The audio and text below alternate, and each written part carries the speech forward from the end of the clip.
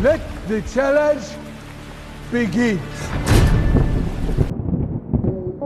Your boy's back with another one. Bring Bud on, I ain't scared. Bring Bud on, why you scared?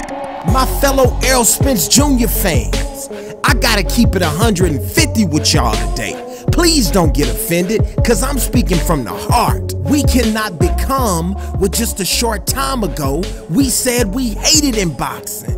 We can't do it. For years we've been out here screaming from the rooftops, banging on our chests, saying that we and our man Errol Spence was about one thing and one thing only: the best fighting the best. Y'all know I'm telling the truth. We said we hated boxing politics. We was a clique of Errol Spence Jr. Rough Riders. We said us and our man Errol Spence Jr. was gonna change the boxing game. We didn't care about network affiliations, promotional packs, TV deals. Nah, we could care less about that junk.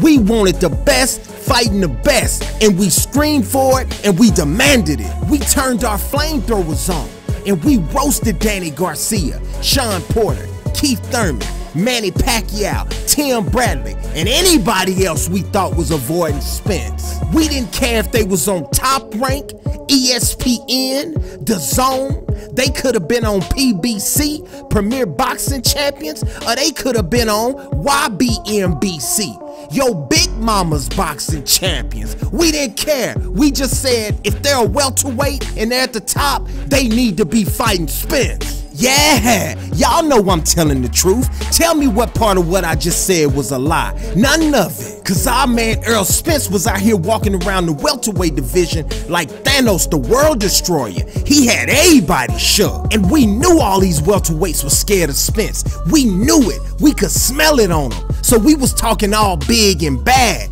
Yeah, we had a lot of bass in our voice. But now from the ashes, another world destroyer has risen. Terence Bud Crawford, aka Darkseid, and he ain't scared of Thanos.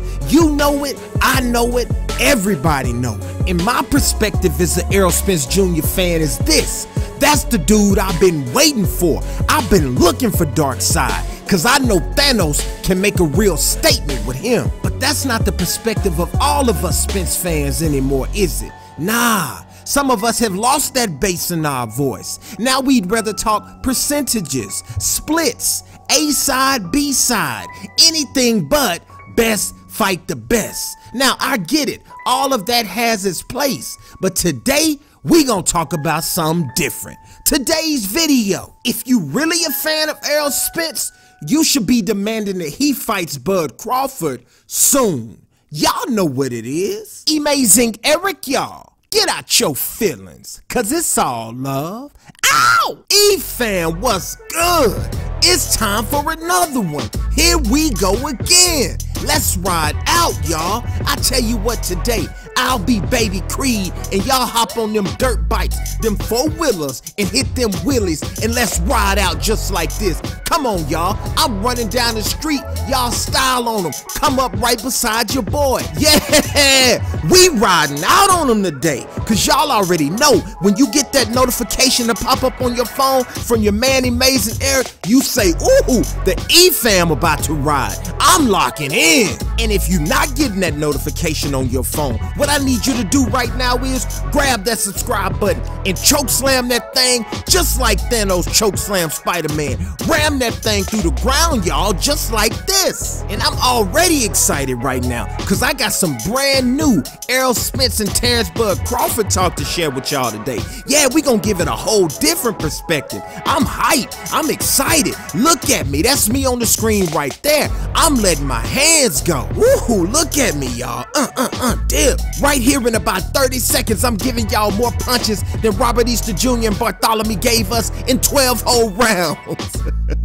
No disrespect to either one of those two, but oh, that was an ugly fight. That was horrible. But let me tell y'all why I'm really excited. See, I won't be having this Bud Crawford Errol Spence talk today alone. I told y'all some new things was coming to the show, didn't I? Today, we will be introducing our first character to the show. What I want to do is take you down to the sticks, to the country, and let you see firsthand the real, raw, straightforward, in-your-face boxing talk that I grew up on. Yeah, we got a guest today. Y'all can call him Uncle Ray Ray. Yeah, my uncle, Uncle Ray Ray. Are you there, Unc? Can you hear me?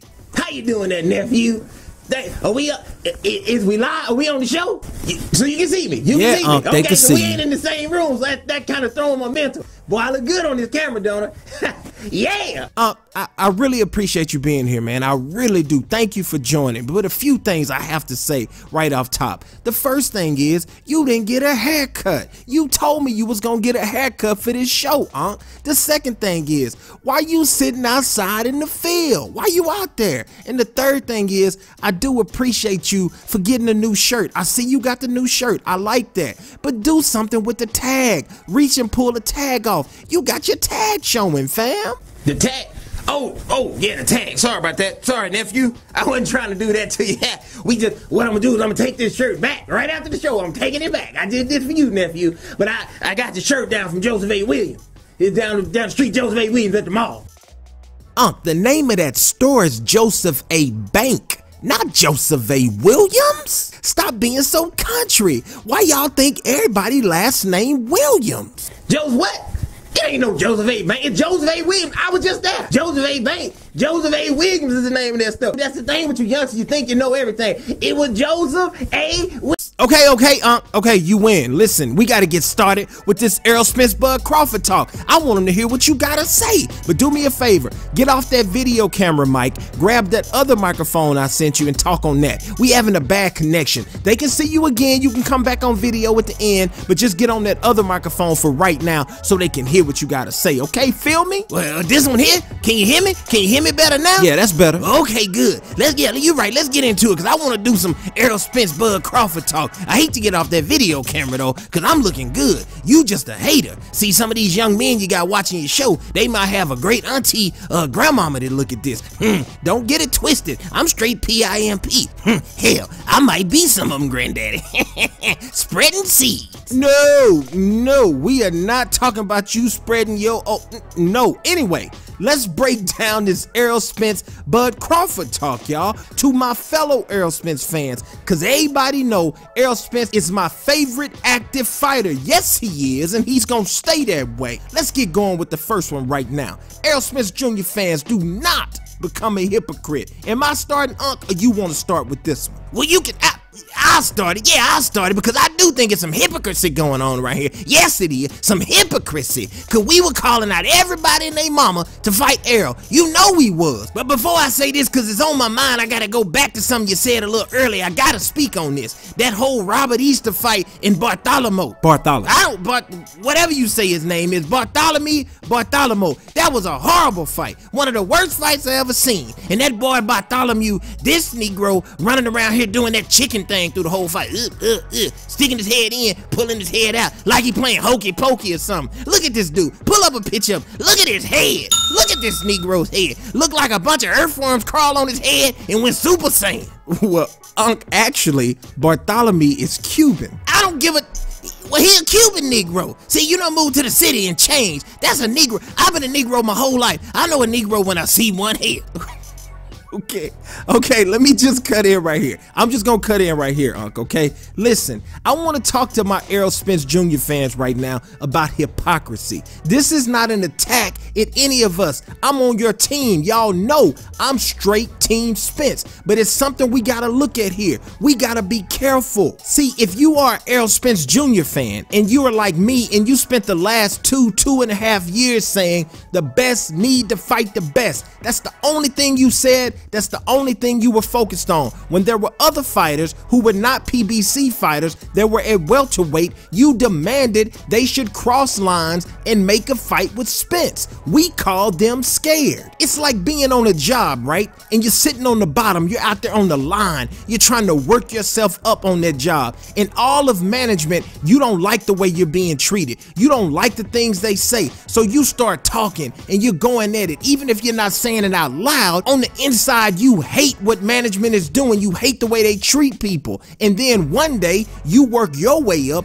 you get in power, and you get in management. Now, what are you gonna do then? Are you gonna try to bring about change and be the manager and the person that the people on the line really need to make the whole company better? Or are you gonna be a hypocrite and start being exactly what it is you said you hated? Cause it's Team Spence, that's exactly what's happened to us. We've worked our way off the line, and guess what? We the boss now. The welterweight division, we're the shot callers. We're in power. They're coming to us asking for our help. And now some of our voices have changed. Some of the same stuff we hated for them to say, some of us are now saying. Let me jump in right there, nephew. Go ahead, Unc. Yeah, I want to speak on this hypocrisy with Errol Spence right now. Hypocrisy, Unc. The word is hypocrisy. Boy, I swear, you correct me one more time. I'm coming on the plane down there and take my belt off and tear your butt up like I used to when you was a little boy. I promise I will now. Now, one good thing about being an Errol Spence Jr. fan, what I used to love about it, is see, there was never a time that any of us was saying the code words for we scared of another fighter or we don't want to fight another fighter. Let me tell you what a few of those code words are. The first thing you can do to always know when a fighter don't want no piece of another fighter, when he asks about him, the first thing he gonna say is who he fought. Who he fought, who he fight yet. Errol Spence had never said that before. Then in that one press conference when he was running around with them old weird acting boy, Adrian Brown and that other light-skinned boy. Tank Davis. Yeah, him, Javante, when they was running around, and they said Errol Spence was drunk. And this is what I led that to, and I left it at that because they said he was a little tipsy. And God knows, I done got tipsy a lot of time on a hot Saturday night down at the nursing home with Miss Maydale and Miss Bernadine. I told you, B-I-M-B. Unc, you a freak. Stick to the subject. Oh, I'm sorry, nephew. I'm sorry. But listen, they asked Errol Spence about Terence Crawford. First thing he said, who Terence Crawford fight? Who Terence Crawford fight? I said, oh hell, here he go with that stuff too. And now the fans, I was arguing with a fellow Errol Spence fan the other day on the line. He even got Errol Spence as a little avatar, so I know he a fan. He up there arguing. I said, Errol need to fight Bud now. He get to talking all this stuff like he Floyd or something. Last time I checked, that's another code word. Last time I checked. Whenever somebody say that, they don't want to fight. Every time Floyd Mayweather said that, it was a fight he didn't want to take at that time. Last time I checked. A few more things you can hear him say. A side, B side. How much did he sell on his last fight? What about his numbers? What about my numbers? I need the bigger split. And for whatever reason, that split is always 70-30. Whenever it get to that, they act like they don't want to fight. I'm praying I'm wrong about this with Errol Spence, because I know Errol Spence is the truth, but we need him to step up. And fans, some of y'all need to find your balls. That's right, because you done lost them. My friend old man Raul say, you done lost your huevos. Errol need to be fighting Bud right now. I don't want to see him fighting Sean Porter right now. That ain't the fight I want. He don't need to be fighting Deacon Porter. Fight Bud Crawford right now. Unc, I actually disagree with you right there. I myself do not mind the Porter fight next. Hate or love Sean Porter, let's be real here. He is still one of the top names in the division. He also is the WBC champ, the green belt. We say that is the most important belt. So I can see Errol wanting to collect that belt also. If you're a Deontay Wilder supporter, you say, well, he has the green belt, Joshua has all the rest. We say the green belt is important. I can see Errol wanting that belt, and no matter what, Sean Porter is a top name. That's not a scrub fight, but it's after that fight what he does next. I don't want to see Errol talking about Keith Thurman, then Danny Garcia, then maybe Porter again. If Porter gave him a good fight, then maybe if Mikey Garcia moves up and has a good win at welterweight, let's give Mikey another chance. That's possibly 5 fights right there, which in boxing terms could push the Crawford fight back 3 years. No, if we don't get this fight in their prime, it is a shame for all of boxing. I'm not saying he has to fight Bud next, but after the Porter fight, we need some serious talks to happen about Errol versus Bud. And here's the funny thing, I think what's happening to a lot of Spence fans, and even Errol Spence himself maybe, we're not used to someone who's not scared of him. That's the thing with Bud Crawford. He ain't scared of Errol, and we feel it. It's foreign to us. He represents the first person that you're not sure about. After Bud beat Benavidez, we had a lot of confidence because Bud looked vulnerable there. But Bud looked beastly versus Khan. He was big. He had grown into the weight. He showed power, speed, and skill. And that kind of scared some of us. And what I mean by scared is you're just not sure if he can beat Bud. That's okay. We can still ride with our man, win or lose. I want to see the fight. You should want to see the fight. We are not helping Errol Spence by trying to protect him from Terence Crawford. No, he's the truth. We said we wanted to change the game, so let's change the game. Oh, you preaching now. He preaching. Jump back on that camera. I'm gonna let you do the outro. Take us home, And remember, you watching the amazing Errol Sports Show, brand new sports show, and this is Uncle Ray now. I'll be back. I'll be back. I'm gonna tell you, I'll be back. Now you gonna like, you gonna comment, and you gonna what's that other one? Somebody tell me what the other one they say? Oh, forget this.